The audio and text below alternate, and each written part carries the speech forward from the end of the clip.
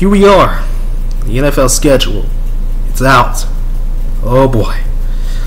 A lot is going into this season. A lot of insanity.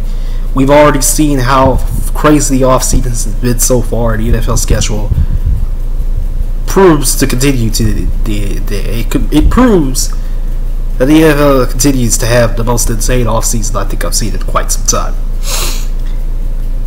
In these 18 weeks, in these 272 games, spanning from September the 8th to January 8th, we will see so much excitement, so much intrigue, so much how in the world did they pull this off. And, you know, it starts with the Super Bowl champion LA Rams taking on the Buffalo Bills at SoFi on Thursday, September the 8th.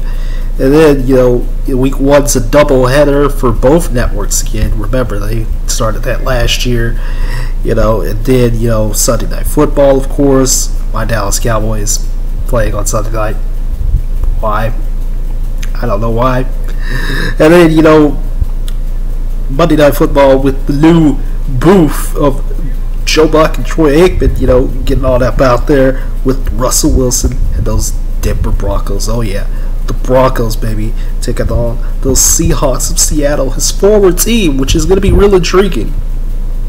It's going to be real intriguing. ESPN's going to put a couple games, you know, rather they're going to put one other game on ABC that I know of, and they're going to put not just one. It's actually 3, but some of these are going to be simulcast, like weeks 1, 3, 15, 17. And then the final week of the regular season, week 18. So, you know, ESPN also gets one of those, you know, London games, the Denver-Jacksonville game. Keeping that in mind, they started that deal up this year. They started that early, so, you know, that's going to be really tricky. And then Thursday Night Football, of course, it's on Prime Video, Amazon Prime now, with Al Michaels, Kirk Herbstreit, which is bizarre to me because, you know, to me, I personally wanted Turner to, you know, try and get themselves back into it, but no, Amazon paid the price. They gave the big bucks. They gave the NFL the big bucks, and you know, there's going to be 15 Amazon Prime games. You know, of course, Sunday Night Football's got a new crew as well. You know, you got Mike Tirico up in there. You got Maria Taylor hosting the kickoff show, Football Night in America now. You know, that's going to be really tricky. You know, Sunday Night Football is always going to be rowdy, you know, with the games they have. The international games, there's going to be 5 of them, you know. It's going to be real intriguing because a lot of them are very early in the season. There's one that's on Monday night in Mexico. There's 3 in London. You know, I believe 2 of them are in one stadium and one's in the other. And then there's a game in Germany for the first time. So that's going to be real fun, I think.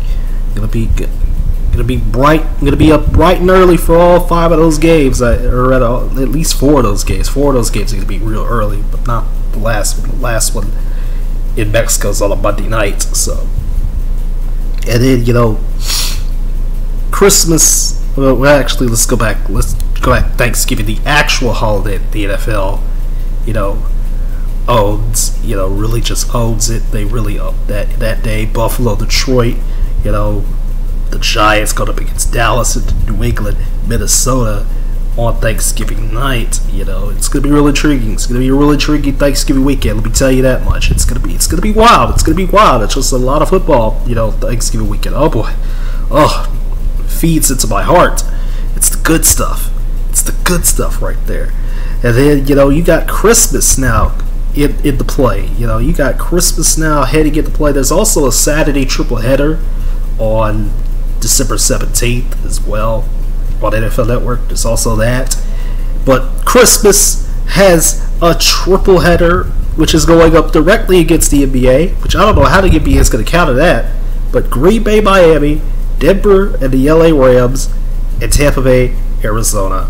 And keep in mind that Tampa Bay, Arizona game that's going to be on NBC can't be flexed. It's not going to be flexed. NBC can flex games. I believe they can select or rather they can, do a couple in like weeks 5 and 10, and then, weeks 11 through 15 and 17 and 18, they can do, they can flex however they choose to flex as usual. The Monday Night Football flexing doesn't start this year. I believe it starts next year. And then, of course, the final week of the regular season, 2 games on Saturday, everybody else on Sunday. So, I'm kind of happy. How did your team fare with, because I know a lot of teams got primetime games. I know the Lions didn't get any. Lions technically didn't get any. Yeah, they have the Thanksgiving window, but that's Thanksgiving window that they always get. We're talking about, games in prime time. We're talking games at 7 o'clock at night, 8 Eastern. And excuse my hair, it's dreading up on its own. It's been dreading up this way for a while now, but yeah, NFL schedule. How do y'all feel about it? Because I'm excited. My fall is filled with football, and I cannot wait once again to come at you all with all the action, all the nonsense, all the trials and tribulations that the NFL season goes through. Because we got a long season ahead, from September to January, and then the playoffs culminating in Super Bowl 57 in February. Oh boy, I cannot wait for the next 6 months of football. It's gonna be wild, and may the victor go the spoils, if that makes any sense. So, cheers to the NFL schedule finally being out. It's been a long time coming. It's been leaking, all throughout the week, but it's finally out now, and man, I'm ready. But are you ready? Tell me in the comment section below. Be sure to like, share, comment, and subscribe, and click the notification bell. And I'll see you all later this weekend with the USFL and This Week in Indoor Football. Take care.